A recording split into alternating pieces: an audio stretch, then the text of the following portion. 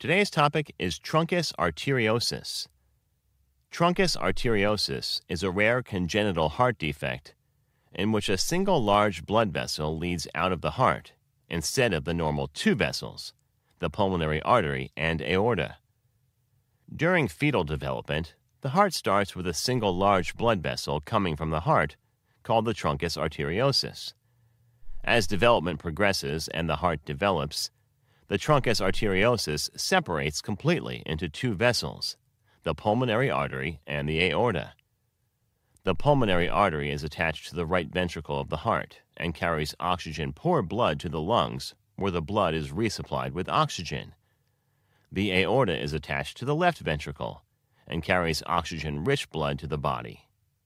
In truncus arteriosus, the single large blood vessel fails to divide into two separate vessels during fetal development. That almost always occurs with truncus arteriosus is a ventricular septal defect, a condition in which there is a large hole between the two chambers, left and right ventricles. As a result of these abnormalities, the blood is not as oxygenated as it should be when it circulates through the body.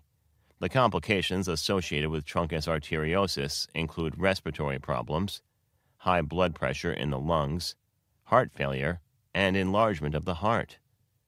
In rare cases, a person may survive infancy without surgical repair of the heart and live into adulthood, but they will almost certainly develop heart failure and pulmonary hypertension. Causes.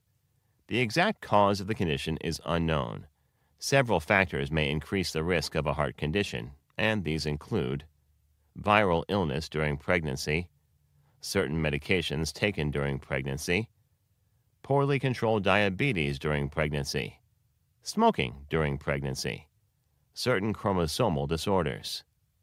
Symptoms: blue coloring of the skin, excessive sleepiness, poor feeding, poor growth, shortness of breath, rapid breathing, heart murmur.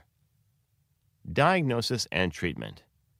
Diagnosis may require some or all of these tests: electrocardiogram, pulse oximetry, echocardiogram, chest X-ray, cardiac MRI, cardiac catheterization. Sometimes truncus arteriosus is diagnosed on fetal ultrasound and/or echocardiogram. Treatment. Infants with truncus arteriosus must have surgery. As the child grows, multiple procedures or surgeries may be necessary. To help improve the health of the heart, medications may be given before surgery. Medications that may be prescribed before surgery may include diuretics or ionotropic agents to strengthen the heart's contractions. Surgical procedures will depend on the baby's condition.